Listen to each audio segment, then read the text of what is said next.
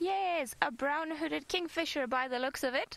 We can just see that beautiful blue on its wings. Now, very similar to the woodland kingfisher, that is just a migratory species that we only get during the summertime. But this is its counterparter that sticks around with us all year long, and the reason why it does it, it's because it's actually one of the fewer species of kingfishers that actually fishes for food. A lot of them in this area, they just come and they eat insects. So out of the, I think it's about 10 species or 12 species of kingfishers that we get in southern Africa, only about 4 of them actually eat fish, which is always a mind-boggling fact for me.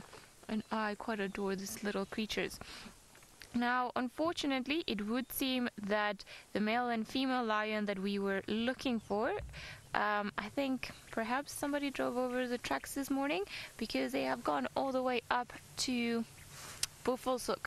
So we know where they are, and unfortunately it's not here, but we have tried very hard to find them. So sorry about that, guys. Herbie is still out on foot. Perhaps he will get lucky with the other one. And if he does, then he'll give us a shout. Now we've got a... Oh, I thought it was 2 yellow-billed, but it's actually a red-billed hornbill and a yellow-billed hornbill sharing the grounds while they go foraging and looking for food. And jumping all around, are you?